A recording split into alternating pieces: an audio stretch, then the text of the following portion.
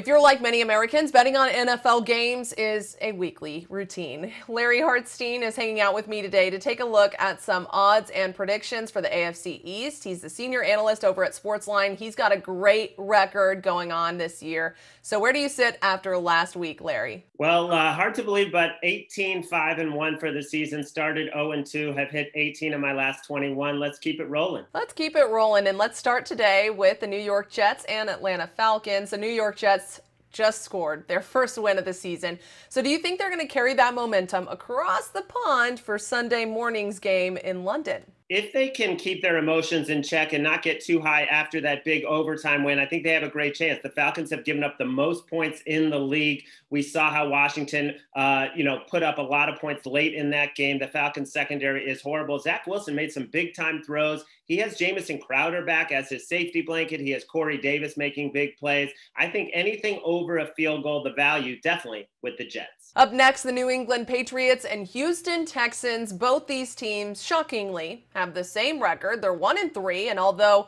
it was exciting to see Tom Brady back in Foxborough last week, the Pats really let that game slip away from them. So are they going to carry the frustration from that loss to Houston this week? Well, Bill Belichick really, I think, let them down by not going for it on fourth down and trying a 56-yard field goal in a rainstorm. Would have had a much better expected chance of winning if they had gone for it on 4th and 3. Okay, that's in the past. Are they going to get a big win over a Houston team that just got blown out 40-0 to Buffalo and looks like the worst team in the league because of their backup quarterback, Davis Mills, who's clearly not ready. But, in his only home game against Carolina, he played pretty well, 19-28, didn't turn the ball over. The Patriots are not an explosive team. You see them dink and dunk and matriculate their way down the field. They are not the kind of team that's looking to put up 40 points. They don't play that way. So this is a big number.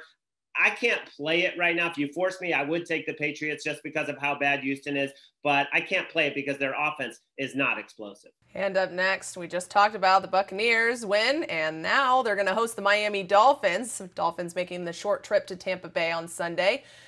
And this Miami team lost 3 straight, and really they should be 0-4 had it not been for a late fumble by the Patriots. That was all the way back in week 1.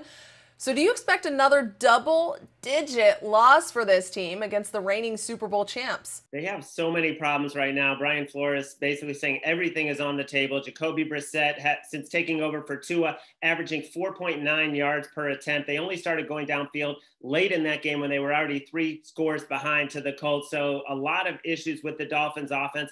And I think the one thing you got to look at is Byron Jones. He's their best corner. He left with a quad injury. If he can't go against this Buccaneers team, which is loaded with pass catchers with Mike Evans and Godwin and Antonio Brown, it could be a very long day for the Dolphins. And finally, Larry, the Buffalo Bills traveling to Kansas City to face the Chiefs this week. This could shape up to be the game of the year.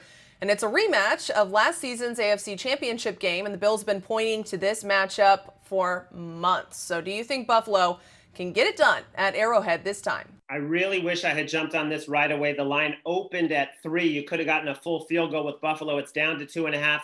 I still lean Buffalo at this number, and I'm hoping that it will go back up to 3 where I can grab the field goal. They've been the better team this year, clearly. The Chiefs give up the most yards per play in the league, 6.9. The Bills give up the fewest, 4.0. The Bills invested in their pass rush in the draft. It's paying off. They're number 2 in pressure rate. I think they can get a couple of stops on Patrick Mahomes, make him a little bit uncomfortable so he puts up only in the high 20s, maybe 30. And Buffalo has been unstoppable, 43 points, 40 points, 35 points their last 3 games. This offense is what we thought it would be. So I'm definitely leaning towards the Bills. All right, Larry, thank you so much for hanging out with me today. Always great to see you. Likewise, Katie. You can read even more sports betting news right now over on SportsLine. I'm Katie Johnston for CBS Local Sports.